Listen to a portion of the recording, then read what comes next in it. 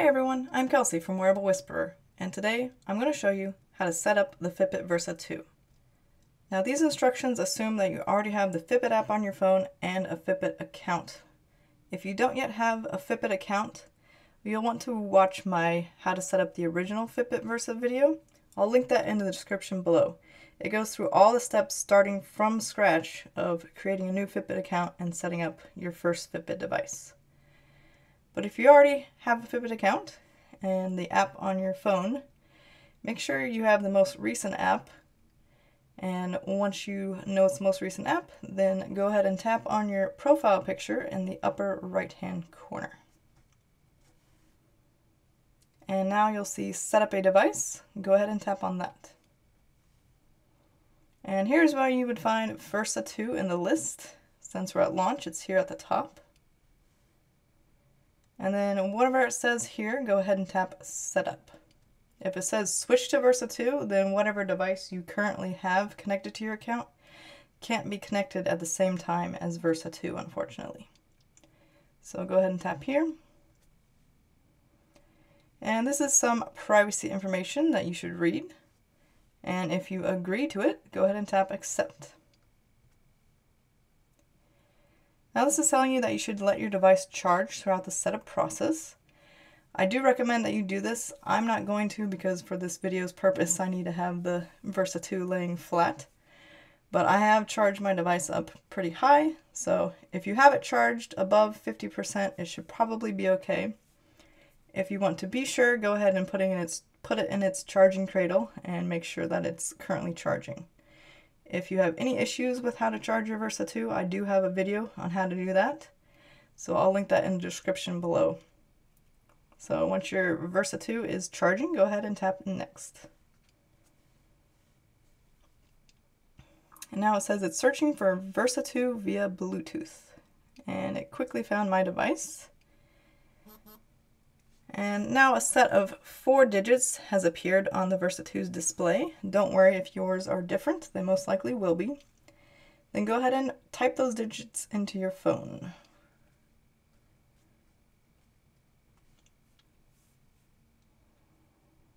Alright, so now it says that it's connecting to Fitbit. And we have a green check mark on our Versa 2's display. And according to our phone, the next step is the Versa 2 needs to download and install latest updates. So go ahead and tap Next.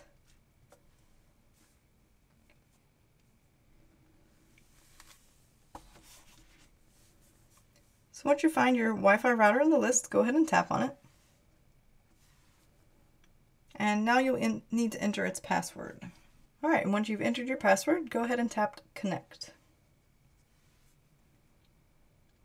So now your Versa 2 is trying to connect to your Wi-Fi router, and if you're having any issues here, I would suggest getting closer to your Wi-Fi router, as that sometimes can help.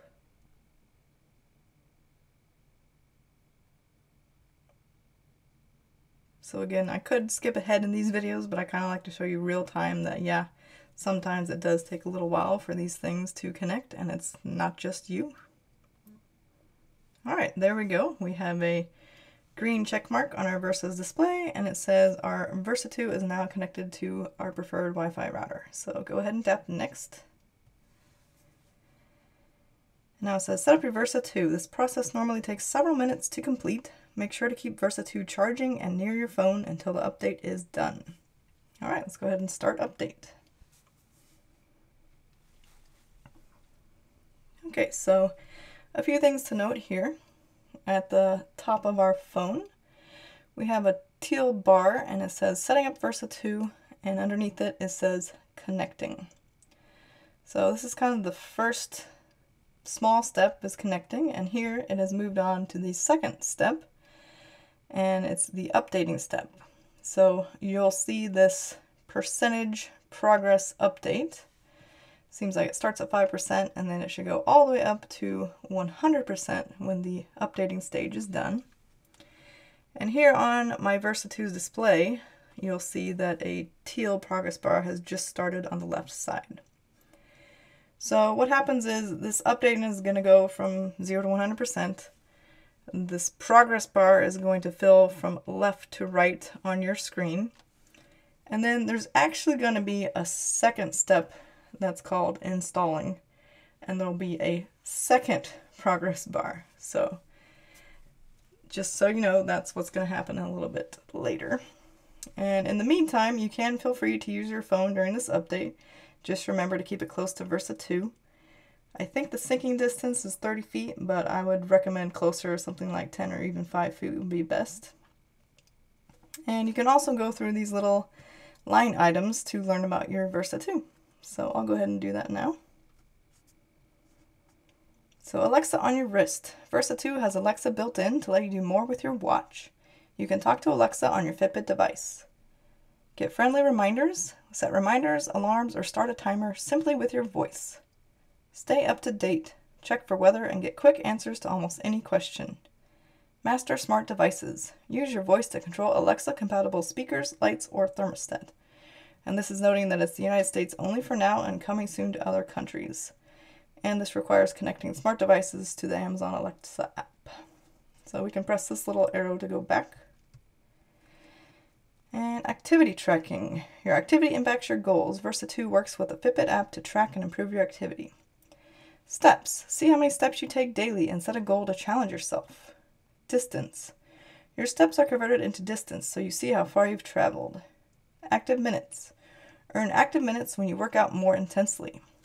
Calories. Your device automatically tracks how many calories you've burned. Use the Fitbit app to log calories from food. Always on display. Use this mode to see activity stats and check the time with just a glance. I have a video on how to set up the always on display for your Fitbit Versa 2, so I'll link that in the description below if that's something you're interested in learning how to set up. Pay from your wrist. Fitbit Pay lets you pay on the go, so you can leave that wallet at home. Payments are fast and secure. Merchants never see your card number and you still get bank protection. Add your cards. Add credit or debit cards into the Fitbit app. Look for the symbol. Fitbit Pay works anywhere that accepts contactless payments. Tap and pay. Hold your watch next to the terminal, get confirmation, and go. And if you're interested in using Fitbit Pay on your Fitbit Versa 2, I've made a video on how to set up and use Fitbit Pay also, so I'll link that in the description below. Heart rate and exercise. Keep a pulse on how fast your heart is beating and see trends. Versa 2 tracks your heart rate 24/7 to help you exercise better. Heart rate zones. See how much time you spend in fat burn, cardio, and peak zones. Real-time pace and distance. Connect the device to your phone's GPS to see pace and distance during runs and bike rides. Goal track for 15+ exercises. Set a goal for a specific exercise. Your device tracks your progress and real-time stats. Auto exercise recognition. Your device has smart track technology to automatically recognize when you've worked out. And I'll stop here and note that it now says, all right, there we go. It moved on to this third phase of the installation of the setup process, and it now says that it is installing. And at the moment, the progress bar on my Versa 2's display, the first progress bar, has not yet finished, but it should finish soon. And when it does, you'll probably see your Versa restart. So it'll go black, the logo will come back on the screen, and then a second progress bar will start. And this second progress bar should be a little bit faster than this first progress bar is. So just to let you know, that's what to expect. And I'll go on to the final line item here, sleep tracking and sleep score. Versa 2 gives you data without disturbance. All you have to do is wear it to bed and wake up to new stats. Sleep stages. View your time spent asleep in light, deep, and REM sleep from the Fitbit app. And it has just restarted and the Fitbit logo has just come back on, as I told you would happen. Sleep score. Get to know your night with a daily sleep quality score. Your score sums up time asleep, sleep stages, and restlessness. And here the second progress bar has started to come on the screen. For some reason, it's a dimmer screen this time, so it might be a little bit harder to see than the previous progress bar. And sleep mode and silent alarm. Your device has a sleep mode that allows you to dim the display and silence all calls and texts. Set a silent alarm to awake to a gentle vibration on your wrist. Alright, so now it's just a little bit of a waiting game, but it looks like this progress bar has jumped quite a bit, so it shouldn't be too much longer. And from my experience, this setup process hasn't been taking as long as previous Fitbit setups. I don't know if it's just because I actually did get this overnight shipping from Fitbit before the official release date, so there aren't too many people setting up Versa 2s. So your mileage may vary, as they say. And especially if you're setting this up on a day like Christmas, there could be a lot of people trying to reach the Fitbit servers and it might take a little bit longer. But here's the all green on the Fitbit display. So that progress bar has completed. And we have the quick tips showing up on our display. And our phone is now a green background with a check mark saying Versa 2 is ready. So I'll come back to those quick tips in a second, but for now, I'll go ahead and tap continue on my phone. So since Versa 2 is the first Fitbit to have built-in voice control with Amazon Alexa, they have a little page here about voice and your privacy. So Versa 2 has a built-in microphone to power voice features. The microphone will only be on when you are using a voice feature. So this means your Fitbit 2, if you enable the built-in voice control, will only be listening to you when you actually bring it up. You have to interact with your device to have it start listening to you. It's not listening to you 24/7. And it says you can always disable the microphone entirely for all voice features in your settings on Versa 2. So if you don't want to have anything to do with this voice control stuff, then you can actually disable this completely and it will never listen to you ever. So once you understand that, you can tap got it. And here it's going through the Amazon Alexa setup process. If you don't want to enable this, you can just tap not now. I'm going to go ahead and go through this for people who do want it, including myself. So Versa 2 includes Alexa. Versa 2 is all you need to talk to Alexa. Swipe over to see how Alexa can help. Get friendly reminders. Set reminders, alarms, or start a timer simply with your voice. Alexa will let you know when the time is up. I find this really useful when I am cooking. And master smart devices. Use your voice to control Alexa-compatible speakers, lights, or thermostat. And this requires connecting smart devices to the Amazon Alexa app. Stay up to date. Check for weather and get quick answers to almost any questions. I actually find this a lot more useful than using the weather app on my Fitbit Versa. You can just ask Alexa to tell you if it's going to rain today or what the high temperature is, things like that. So I'm looking forward to using this on my personal Versa too. So if you're wanting to set up Amazon Alexa now, go ahead and tap login with Amazon. Otherwise, you can always set it up later with not now. So here we have a little Amazon Alexa screen. It says your device includes Alexa. Use your voice to play music, podcasts, radio, and more. Tap Get Started.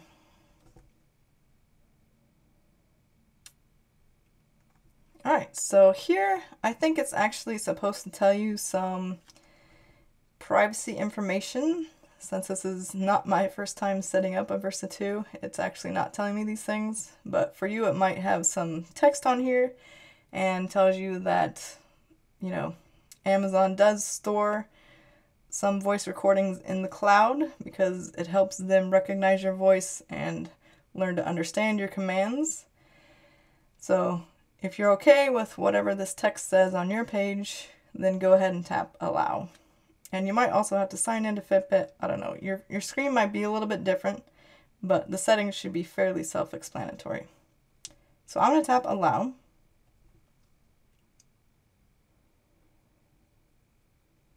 And one other thing it didn't show that it has shown in the past is asking to enable location permission. So if you want to be able to get your weather, I would highly recommend tapping use location on that screen if it comes up on yours. If you don't want it to use location, you can always add it later and say not now or don't set up, whatever that option is. But just to know, if you want weather or to ask things like where's the nearest yoga studio, I think was the example they used, then you do need to have the location services enabled. And my Alexa is set to English. Yours might have something up here that lets you choose your language. And you can always change your language in the Alexa settings of the Fitbit app. And it says here, says that I'm connected to Alexa, and here are some things that I can say. Set a timer for 20 minutes. Set an alarm for 6 a.m. Is it going to rain today? How much protein is in an egg? Remind me to go for a jog at 1 p.m. So I'll have a video about how to use Alexa and some of the common commands and how you can cancel things that you've set with Alexa, all of that. So I'll link that in the description below also.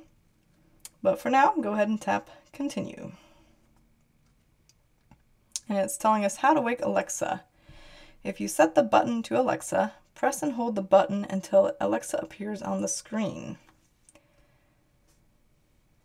If your button is set to Fitbit Pay, you can reach Alexa from the control center. Swipe down to reach the control center, tap Alexa, and just ask.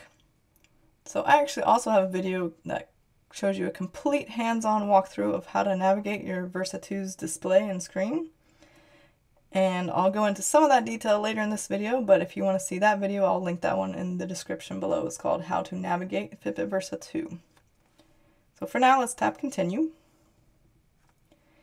Try it on. It's the moment your wrist has been waiting for. Wear your device snugly but with enough room for comfort. Let it sit a finger width above your wrist bone. During workouts, secure the band so that it lays flat, 2 to 3 finger widths above your wrist bone. So I'm not going to try mine on now because I want to keep it in the display view here for you, but if you want to, go ahead and try yours on. When you're ready, tap next. It says changing out the band. Swap out your band for more sizes and styles, and it shows you a little infographic or GIF here about how to swap the band. I actually also made a video for this. It's called How to Change Your Fitbit Versa 2 Band.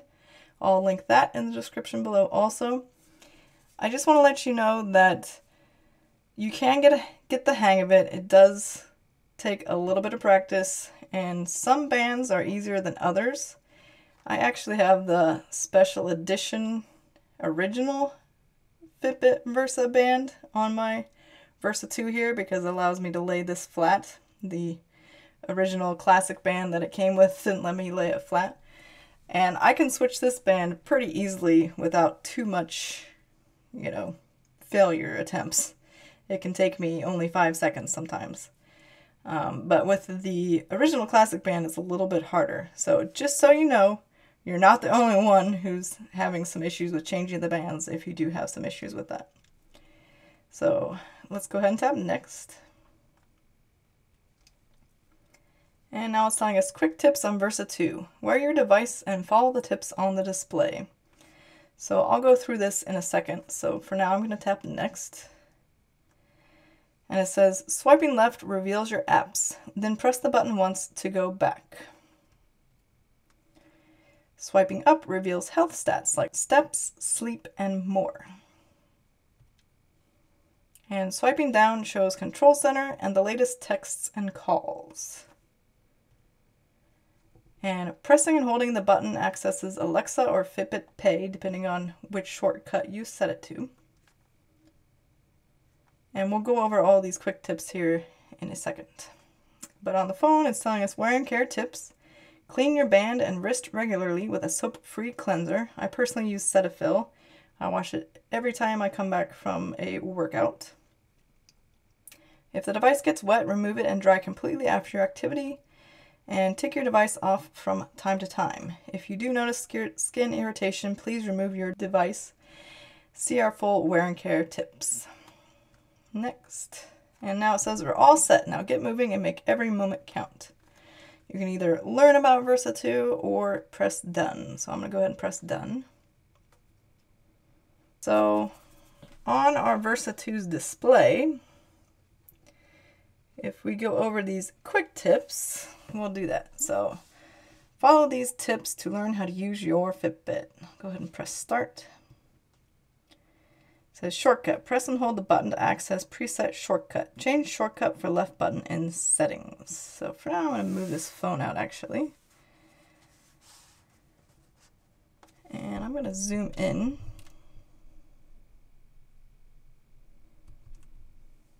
So if I double tap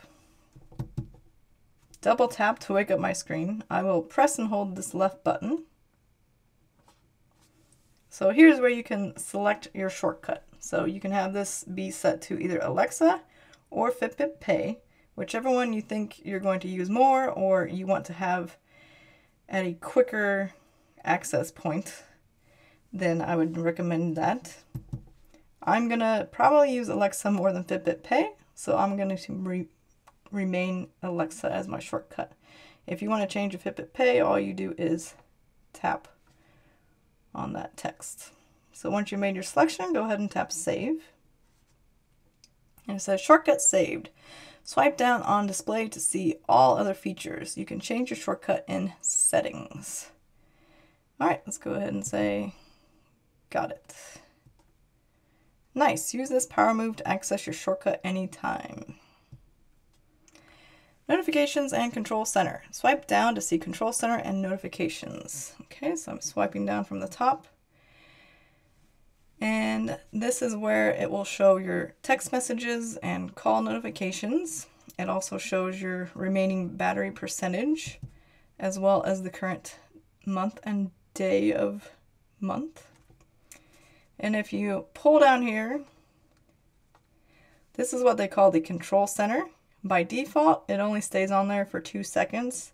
You can swipe and hold on your screen. So I'm pulling down,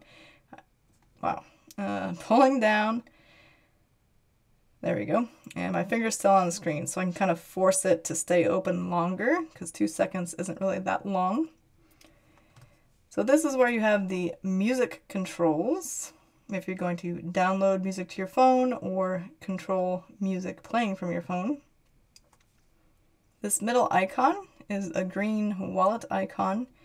It's there because that's for Fitbit Pay. And I chose Alexa to be my shortcut for the left button. If you chose Fitbit Pay to be your shortcut for the left button, then you would see a blue circle Alexa logo here in the middle of your Control Center icons. And then this last icon here is your quick settings.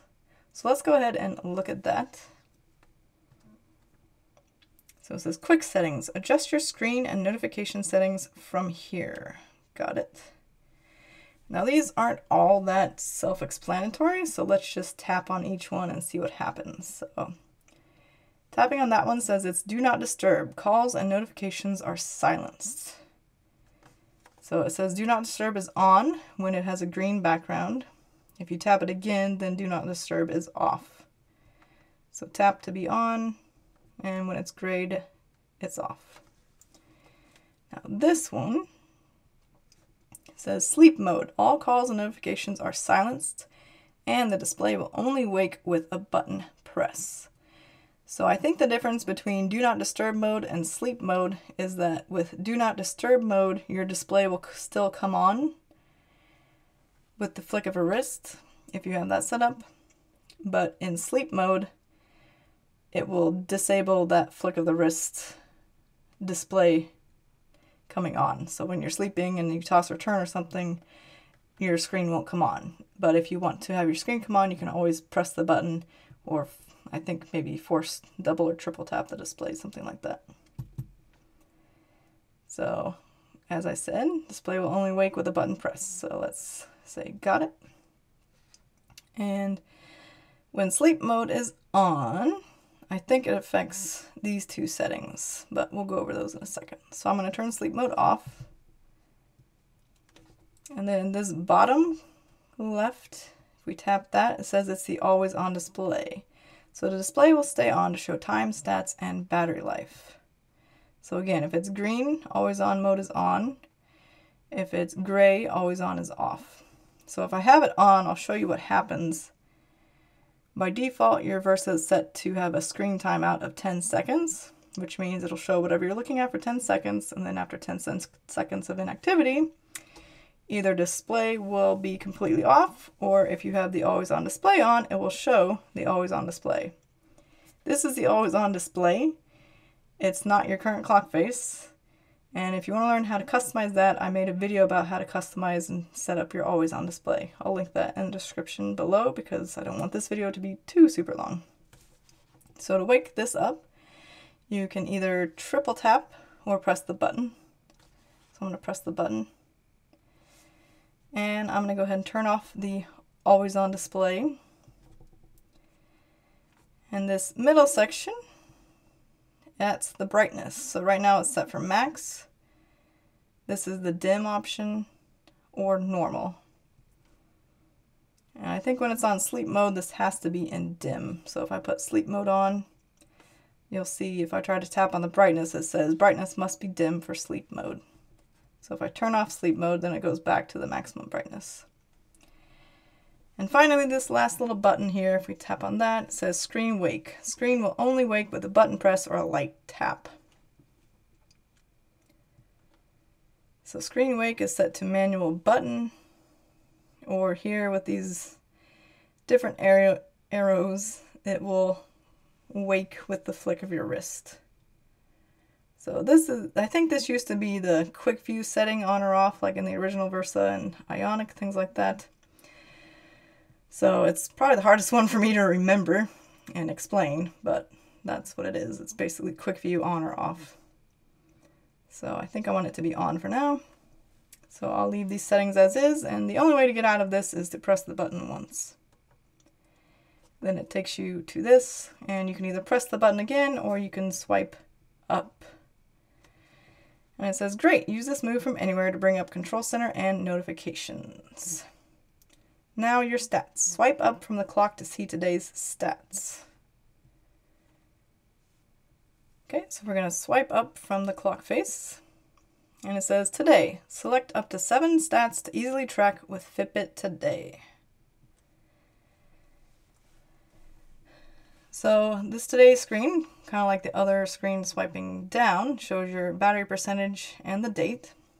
And I'll go through these. This is the activity section. Right now it's showing total steps for the day. This is your total distance, your floors, total calories burned. Now it says 717 already, even though I haven't exercised today, because this includes your total calories burned even at rest. So this number will always be quite a bit higher than your actual exercise calories burned. It's one thing that I don't really like about Fitbits, is that I can't separate my exercise calories from the calories that I burn just by being alive. And this little lightning bolt is for active minutes. And this section is our hourly activity, saying how many steps you have this hour. So if you haven't reached your 250 steps this hour, that will be there. Otherwise, you can swipe or it will show how many hours you have achieved your hourly activity goal. This is the heart rate section. It shows your current heart rate if you're wearing it and your current resting heart rate. Let me see if I can bring this up a little bit. Get some of the grays on there.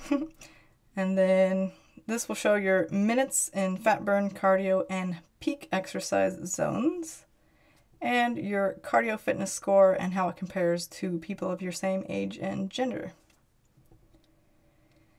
This is the sleep section. It shows how many hours of sleep you got the previous night.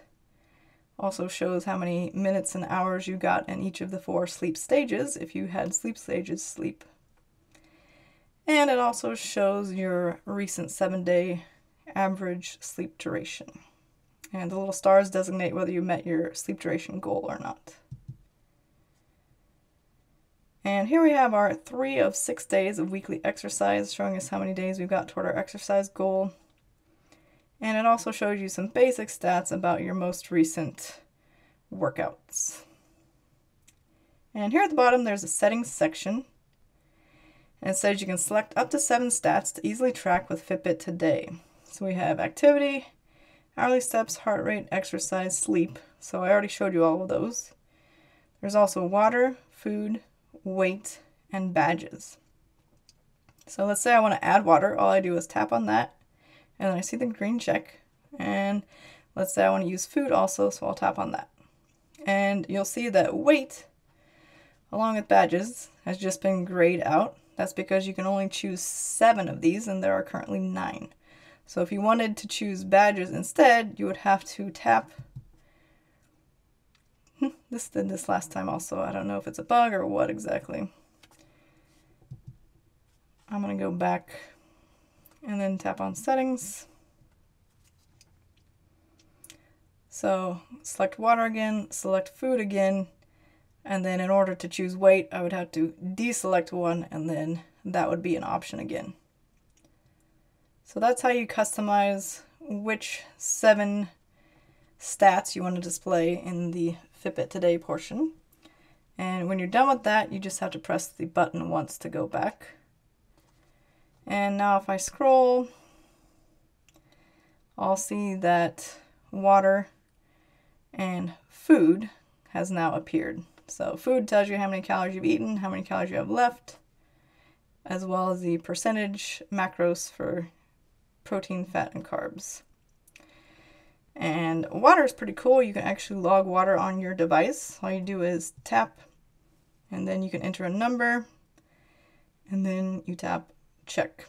And these units are based on the units that are set up with your profile. So if you need to change those, you can change those in your profile. You can also swipe over to see a history of your average water logged. You can see each day and then the average for the past 7 days. And you'll see now that it says I have 8 fluid ounces of water logged for the day. One final tip here with the Today section is you can actually rearrange these. So if you tap, hold, and drag, you can move them around. So I'm going to tap, hold, and drag up. So now, for example, I have water showing up at the top above activity. So this could be useful if you want to easily log water. You don't have to scroll all the way to the bottom or something like that. You can rearrange whatever you want to see from top to bottom, most important to least important. So those are the basics of how you use your Fitbit Versa 2. We've set it up, and there are some other customizations you might want to make, including how to change your clock face and how to customize your exercise shortcuts. Those are usually 2 of the most important things people want to do right after they set up their Versa 2. So if you're interested in doing those 2 things, please check out my videos in the description below. I'll also link them at the end of this video. And if you liked this video or found it helpful, please give it a thumbs up down below. It really helps my video and this channel. And consider subscribing to this channel. It's free, and I've got a lot more wearable content coming out over the next few months. Thanks so much for watching, and I'll see you in the next video.